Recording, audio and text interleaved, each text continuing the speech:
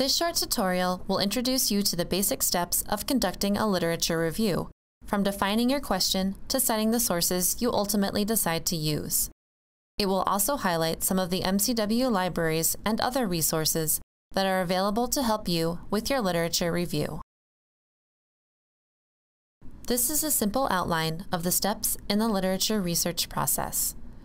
We will go over each of these steps briefly in this tutorial. Note that steps 3, 4, and 5 are all a part of the process of actually finding the literature. These steps will be demonstrated using MCW Libraries resources. Step 1. Define your research topic or question. These are some basic strategies for defining your research question. Some of this may be familiar, but it is worth reiterating. First of all, context is important. You need to understand the parameters you're working within, whether it's a specific assignment, providing information to colleagues, or writing an article for publication. The context influences how you might approach your topic and will help you think about the types of resources you'll need. Next, when thinking about your research question, start by identifying a general area. Think about what you're personally interested in. If you're not interested, it's much harder to get motivated. Once you have a general idea of what you're interested in, you'll want to focus it to a specific area within your general topic. For example, a specific geographic location, or whether you want to know about causes of the disease versus treatments. You may even do some basic literature searches on your general topic to help you figure out aspects that might be available to concentrate on. And finally, you'll want to use measurable action words that help you move towards an interesting question to answer with your literature review. Action words are nouns derived from verbs and include words like contribution, development, or assessment. Here are 2 example topics. Think for a second about which one you think represents a stronger research question. Of the 2, the second example would probably be considered the better choice. There is a clear, specific question on a focused topic of personal interest, using an action word to specify exactly what the literature review is seeking to answer. Here are a few more tips for helping you develop your research question. The PICO model is generally used to generate clinical questions, but it can be helpful to think about for any health-related, evidence-based research question. If you're having trouble focusing in on a specific topic, try thinking of your area of interest in terms of a patient population, intervention, comparison, and outcome. The PICO model's strength is that it can help you identify your key search terms. One final tip for step 1. Bounce your ideas off of others. Research doesn't happen in a vacuum. Your colleagues, classmates, and instructors can provide helpful feedback. Speaking with a librarian is another good option. Once you have your research question, the next step is to describe it using keywords. You may want to create a list of keywords before you do any searching. This list gives you a starting place that may grow and change as you think about your topic, read more about it, get exposed to synonyms, and see the controlled vocabulary. Keywords are literally 1 or 2 word phrases that you'll use to put together your search, and may or may not be explicitly stated in your research question. When you're creating your list, think about related terms, including terms that may be broader or narrower. Synonyms are also important, as not every article or book describes the same topic with the same words. If you are searching in databases like a library catalog or PubMed, taking advantage of controlled vocabulary can also be very helpful for locating items that might be about your topic, but use different words to describe it. Using controlled vocabulary will be demonstrated in a bit. Steps 3, 4, and 5 are the key components of actually finding and acquiring the literature you will use for your lit review. Step 3 is performing your searches to get results you may use in your literature review. Step 4 is reviewing those results to determine which items are actually of use to you. Step 5 is accessing the full text of articles or books that may be helpful. These steps may be repeated, done simultaneously, and/or done in a slightly different order, but you will complete them all at some point during the whole process. Before moving into a demonstration of performing a search, evaluating the results, and accessing the text, steps 3, 4, and 5, I would like to point out some of the resources that are available to you for completing these steps in the first place. The links on the slide are clickable, so please feel free to pause the module, open them up, and bookmark them. The MCW Libraries have a number of resources pertinent to public health, and there are also great free resources from recognized organizations, such as the Partners in Information Access for the Public Health Workforce. Now we will do a quick demonstration of the 3 steps using 2 of the many resources available through the MCW Libraries. This is the MCW Libraries homepage.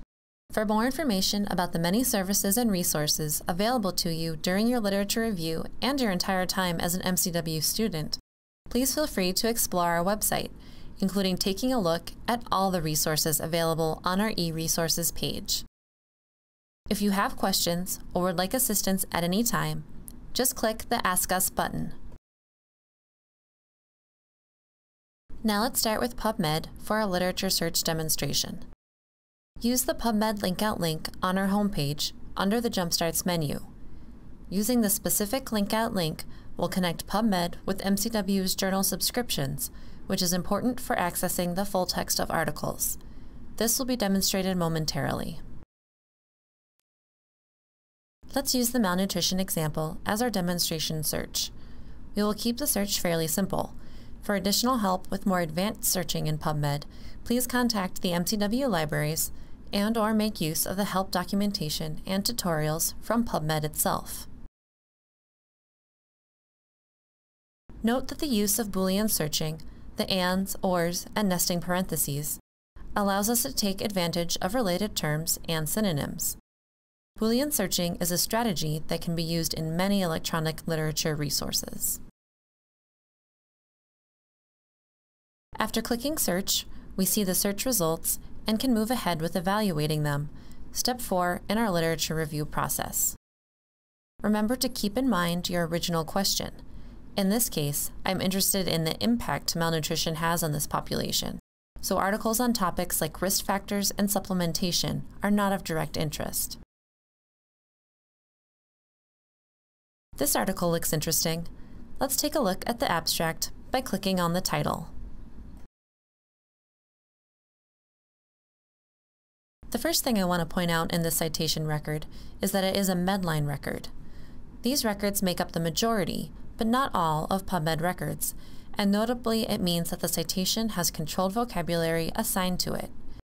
In PubMed, this controlled vocabulary is called MESH for medical subject headings. Looking at the controlled vocabulary can help you identify additional keywords for searching, as well as help you understand what the article is about. You can also use the MESH terms directly by adding them to your search. Many other citation databases also take advantage of controlled vocabulary, as I mentioned in Step 2. The other important thing to note in the record is the Get It from MCW Libraries button. This is the button that will allow you to access the full text if we subscribe to it, or request it from another library if we don't. PubMed is just one example. You will see the Get It button or a Get It link throughout our citation databases, and this tool allows you to access the information directly. This is Step 5 in our literature review process. Now that we've done a quick search in the article citation database PubMed, let's take a look at one other resource, the MCW Libraries catalog. You can also access this resource from the Jumpstarts menu on our homepage. By default, you will see the screen for searching titles. Let's switch to the keyword search option, which will allow us to search across all fields for all items. There are some search tips that can be helpful to take a look at, but I'm just going to do a basic search.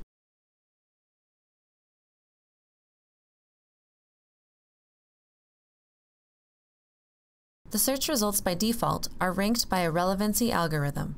You can also sort by date to see the most recent items first.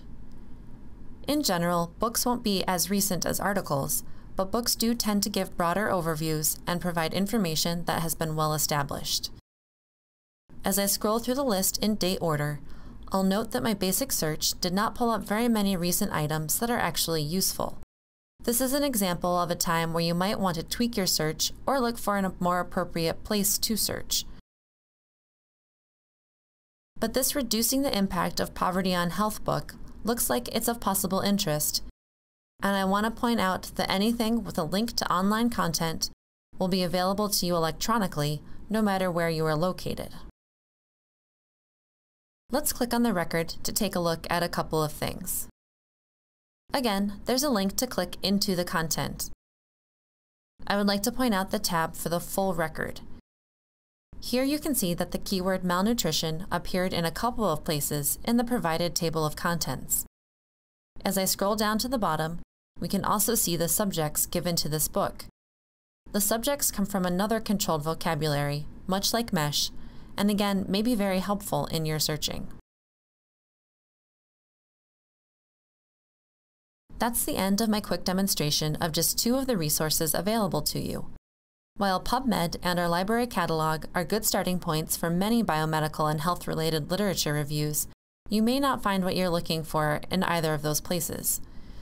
But the general principles of searching, evaluating your search results, looking for controlled vocabulary, and accessing materials electronically when available are applicable wherever you're searching. And if you need help with your search terms or with deciding where to look for the literature, please feel free to contact the MCW Libraries.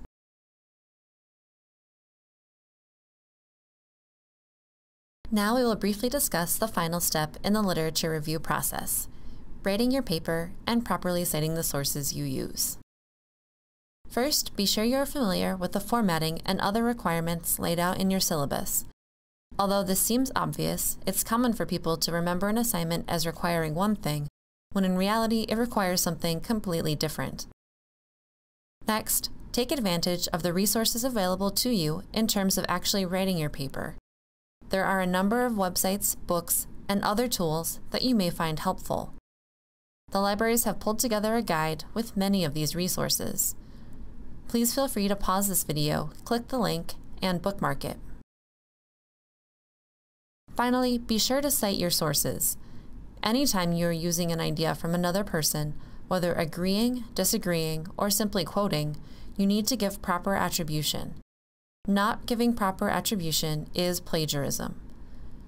Citing your sources also allows your readers to easily return to the original sources.